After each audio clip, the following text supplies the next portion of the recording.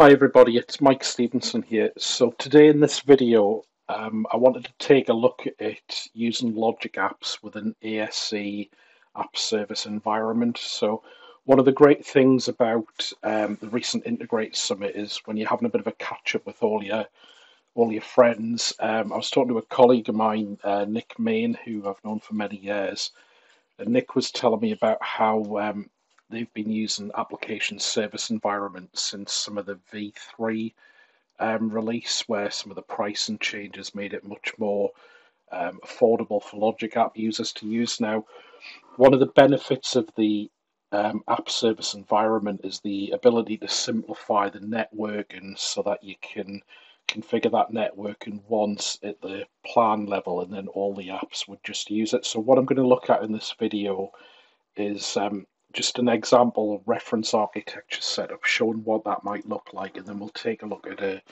example Terraform solution showing how you might build it. So here on the screen you can see I've got my resource group, and the resource we're mainly going to be looking at is this app service environment. But what I've done is I've configured a whole bunch of other stuff. So in addition to setting up the app service environment, we're also going to have a virtual network, which you can see down here. So I've got my VNet. You can see in the, let's see if we can zoom in a little bit. So you can see in the VNet we've got a few private endpoints, a couple of network interfaces for those private endpoints. So what I've done, I've basically built two subnets. So I've got one subnet for the ASE's outbound traffic. Now, when you set your ASE up, you can have inbound traffic coming to your apps over private endpoints. You can have your outbound traffic going through the subnet to hit various resources, whether they be in your network or outside. Now, in this case, my outbound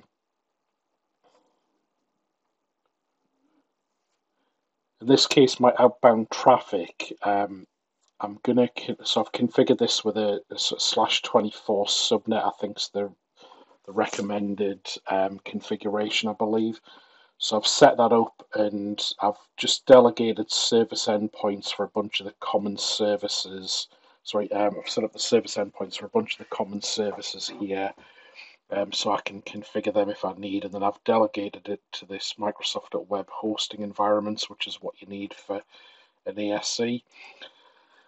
Now, I've also, just to show some of the networking setup, I've got a subnet that I'm going to use for some private endpoints. I'm going to set up for various resources that would be part of my AIS environment. So imagine I'm building an integration platform. I'm going to put a key vault, and I'm going to put a storage account in the platform, and you may have a number of other things. And I want to basically make them available over the private network for my Logic apps running on the ASE. In the environment, I've also set up some private DNS zones. So here I've got my main private DNS zone where I've registered the DNS CNAMEs for my key vault and my storage account, and then on the zones for each of those, so here you'll see I've got the A record for my storage account, which I've set up. So we're not going to deep dive too much into the network inside. Just understand that this is here. It'll be part of the Terraform solution if you're interested in learning a bit more about it. And we've also got things like the private endpoints here and the network interfaces.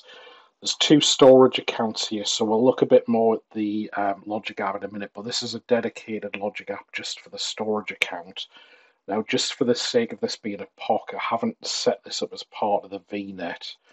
But this one here I have. So this is the one where, imagine I've just got some data storage for my interfaces. So I've configured this to be this shared storage account. I've set it to allow from virtual networks and configured IP addresses. Note that one of the options I could have allowed my VNet to have access here in this section, which would let it talk to the storage account. But what I've actually done is I've configured private endpoints here to be able to talk to the storage account using the blob and the DFS, if you want the hierarchical namespace in here. And one thing just a caveat for running the Terraform, I've also configured my IP address for doing the deployments from Terraform, just off my local machine. But if you note down here, I haven't configured any of the sort of access for trusted services or anything like this. So I'm going to try and route my traffic from the Logic app over the private endpoint. Now, in my storage account, sorry, I've got this testing container with a file called mic.txt in it. So we'll look at that in a moment. And then over here, so I've got things like an app insights, I've got a log analytics. I haven't made them as part of the network for now, just to really show the initial setup of an ASE. But maybe I'll modify the solution and add that later on. The key vault, so what we're going to do in the key vault is I want to show how we can set a key vault reference and have that running over the private network as well. So here in my key vault, I've got this test secret which just has an arbitrary value in it, and I've set my networking up to only allow access from specific virtual networks, except that I've got my rule for my Terraform to run here. Actually, I think I'll take off this trusted services as well when I probably do an update of the video just showing that turned off, but there must be a bit I've missed in my Terraform maybe there, but I'll show the key vault setup in a minute. And again, I've got private endpoints configured here for allowing my stuff in the virtual network to be able to talk to the key vault. So the ASE itself, this is the bit I really want to focus on, just because, you know, with this being a bit more expensive, a lot of people who are using Logic apps may not have come across actually what an ASE looks like and what it looks like for Logic apps. So here we've got the initial setup. Now, one thing to note is it took ages for this to actually spin up. So I think we were talking about 4.5 hours that the Terraform was waiting for Azure to actually build the ASE. So it's provisioning a bunch of infrastructure behind the scenes, configuring it to talk to the virtual network, and then you can see there's a couple of tabs you get. So you get the common ones at the top. We then get the health status showing it's healthy and it's running. You get some info about your IP addresses. Here I've got it configured with an inbound virtual IP, so that'll allow me to actually hit the Logic app from outside of the network. Now, it may be that you want to take it a bit further, and there's a few other settings you can configure to make it so that you can restrict access to it. So I'll mention that in the Terraform. Configuration wise, so there's a few settings when I set this up that you'll be able to see in the Terraform again. So you can see I've got things like the TLS version, I've got the internal encryption, turned off FTP, and allowed private endpoints by default to be on. I haven't configured a managed identity yet. So this is something I might look at in the future to see if I can have one identity for the entire resource that Logic apps can use, but for now I've left that off. Here's the Logic app that I've configured, so you can see that's on the plan here, and you can see that running. Now, one bit that's quite interesting that I wasn't that clear on before I set this up was, in addition to the app service environment, you do still have to configure a plan. So you would see that in your resource group as well. So we'll look at that in a moment.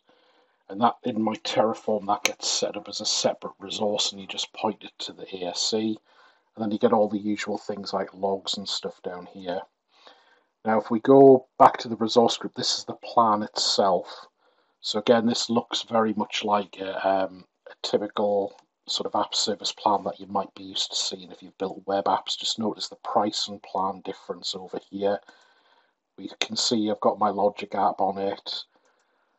The networking, you don't really see anything at this level. You know, you kind of, if it was a normal app service, this would be where you'd be configuring your network integration, but that's been done as part of the ASE, so you don't really have anything here. You've got scale and options here, so this is where you would change the SKU if you wanted to upgrade the price, or you wanted to scale it out or anything like that, so you can configure this kind of stuff here. So you can see at the minute I've got it configured to the basic plan, and I've got it configured for manual scale, and then the rest of the stuff looks very much like a normal app service plan, so you've got the metrics and things like that. Now, if I go into my Logic app here, so at this point I've built my Logic app. It's very much like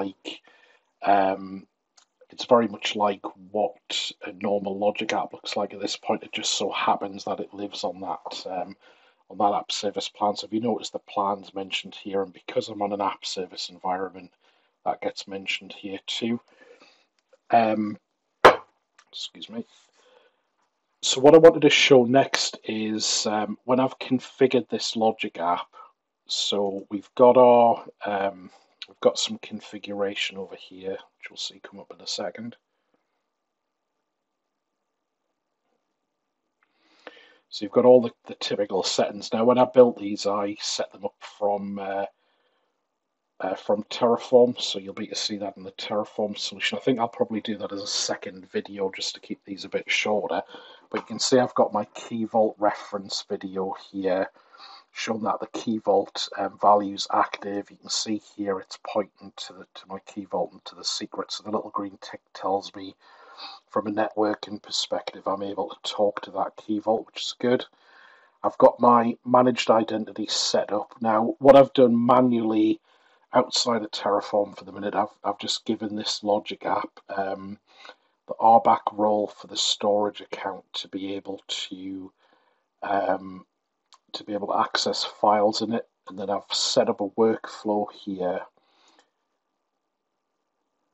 So if we have a quick look at the designer, so I've put in just a really basic HTTP receive. I've put a read file, so I've got that file we've pointed to, and all I've done is I've just configured that. I've used the SAS key for the first demo, so I've got managed identity set up in a future video. We'll look to go and set that up using managed identity to talk. But for now, step one test will do the storage key, and that'll just test the network. And so if we run that,